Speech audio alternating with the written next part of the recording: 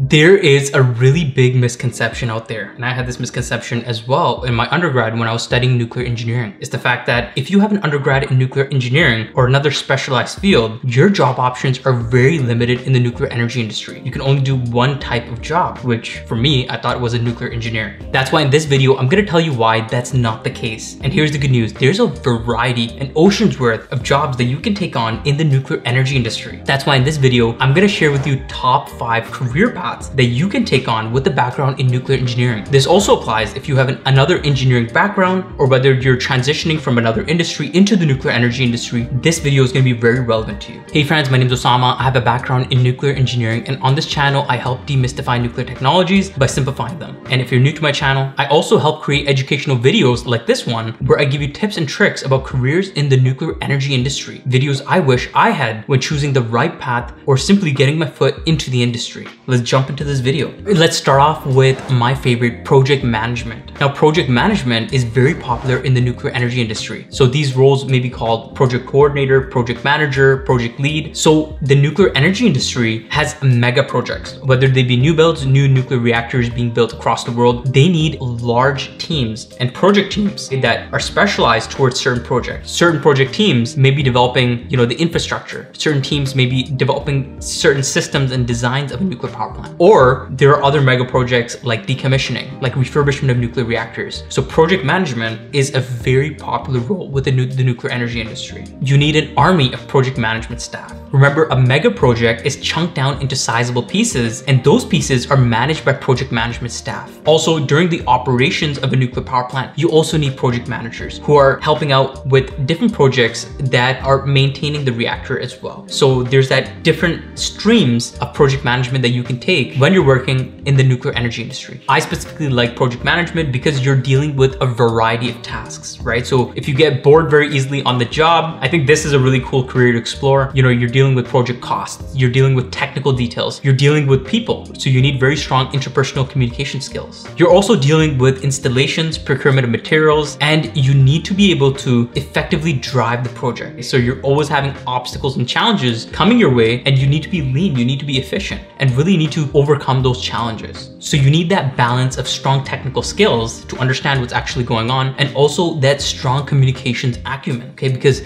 you're working with teams, you're working in groups, and you're working with different people from different backgrounds. So if you want to challenge yourself, especially while you're early in your career, you may want to check that out. A really cool certification that you can get as well once you start in your project management career is PMI, okay? The Project Management Institute certificate. So that's something that you might want to look into if you're looking to go down that route. Next is nuclear power operator. And remember, nuclear power operators, yes, they are not like Homer Simpsons, I promise. It's a really cool career. And this is a really popular career that a lot of engineers are shifting into. And the reason why is for a few reasons. I'll jump into them right now. Well, number one, the compensation is a lot better than engineering. Yes, operators are very well paid. Number two is that operators are working in a crew. The crew in an operations perspective is kind of like your second family. So from the experiences that I've heard, working with your crewmates is an extremely fun, engaging experience. It's very different than sitting in a cubicle, doing some engineering work, and time to time working with your team. You really need that teamwork element and developing those bonds within your crew. And another reason why is because it's a very hands-on environment. It's a different challenge. It's a career path which requires a lot of knowledge and application of that knowledge on a hands-on perspective as well. And lastly, another reason why is because you can progress your career into that of an ANO, an authorized nuclear operator, or after that, a shift manager, which are extremely prestigious roles in the nuclear energy industry. Nuclear power operators start off as NOITs, or nuclear operators in training, which is a 2-year program where they learn everything to know about being an operator. Okay, so this is kind of like going to school, you're doing training modules, okay, for that 2-year period. You're being tested as well. Then you get assigned to a crew, and eventually you start working as an operator. And remember, operators can do various other roles, okay? An operator isn't necessarily the person sitting in the control room at all times. You gotta really work up to that, remember that. There are many other roles for operators throughout the nuclear power plant. Although those with a nuclear engineering background will have a strategic advantage when it comes to nuclear power operations, remember, you are learning on the job as a nuclear operator in training. So overall, it's a pretty challenging and rewarding career, and something that I recommend looking into. All right, next are technical engineering roles. So remember, if you like the technical engineering aspect, like design engineering, I really recommend looking into some of these career paths. So there's several that you can take, like you can become a systems engineer,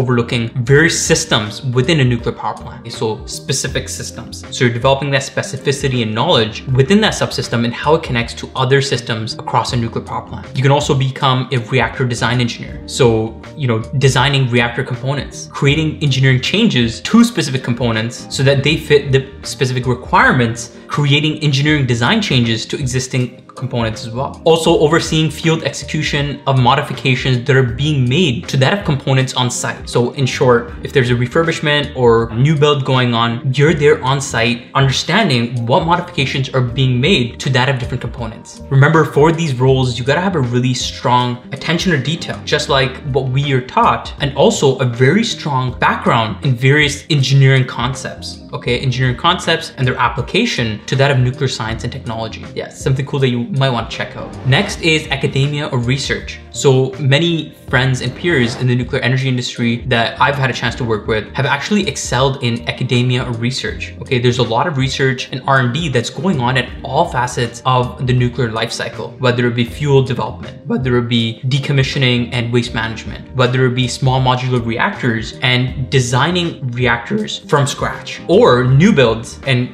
research in terms of how to enhance, reduce cost and enhance safety. There is a wealth of research going on continuously across the nuclear energy industry. So one stream is that of academia. You can really work as maybe a master's student, a PhD student, a postdoc student, or simply a researcher in a lab working side by side with the professor whose primary job is to do research at the institute. Another one could be joining other research institutes like Unini University Nuclear Engineering Network, or maybe COG, Can-Do Owners Group, and many other organizations within the nuclear energy industry which are conducting research, like utilities, like that of vendors. So research and academia are definitely another career path that you can take as well. All right, so another popular question that I get is, what about other roles in the nuclear energy industry? What about non-technical roles? Can I take those on? Well, personally, my philosophy is that the world is your oyster. In your career, you're constantly building skills, okay, whether they be soft skills or hard technical skills, okay? And these skills have layovers, and these overlapping skills can help you get even more opportunities outside of the realm of engineering, okay? For example, you can work in business development. You can work in a strategic department, strategy. You can also work in communications if that's something that you're harnessing, you're developing over time, and you show that, hey, listen, I have the ability or the unique potential technical acumen to contribute to this role as well. And this is what I'm seeing in the energy industry. I'm seeing engineers take on roles that are non-traditional engineering roles. And the reason why is because they've built transferable skills in their own time. They've been proactive with the time and resources that have been given to them and have developed these skills over time. Remember, nothing in life comes for free, and you have to be proactive with showing that you have the ability to take on this role as well. Remember, a nuclear power plant is like a small city. There are many different roles like procurement, supply chain, finance, there's business development, there's strategy, there's new build, there's operations, there's maintenance, there's research and R&D, and many other areas and departments that I may not even know about. Remember, this is a bit of a summary. It doesn't cover all of the jobs or careers that you could possibly take in the nuclear energy industry, and it's specific to Canada. Other countries across the world may have other energy programs that focus on different technologies, such as enrichment, or they may have different structures within the countries and how their utilities, regulators, and many other core groups within the industry operate. But remember, this is a Canadian perspective, but there may be overlap with other countries as well. And also remember that you don't need a background in nuclear engineering to do any of these jobs. A lot of the jobs in the nuclear energy industry need transferable skills that other industries are also developing. So remember, if you have these transferable skills, you're able to apply them, you can easily get your foot into the nuclear energy industry. Just wanted to put out that disclaimer as well. Also, that this video is a bit subjective because it's based on my experiences and observations from what I've seen from my own personal experiences and also that of my colleagues and peers. Remember, I'm not representing human resources from any company specifically, so these aren't catered and tailored job descriptions. So I hope this disclaimer wasn't too long. All right, so this video was just a sneak peek into some of the careers and career paths that you could potentially take if you want to get your foot in the door in the nuclear energy industry. Well, I hope that helped. I hope this was a bit of a flavor that inspires you to go and look and search for what's out there. Hope this video was helpful. Hope you can check out some of my other videos which can help you in your career in the nuclear energy industry. Until then, take care. Bye.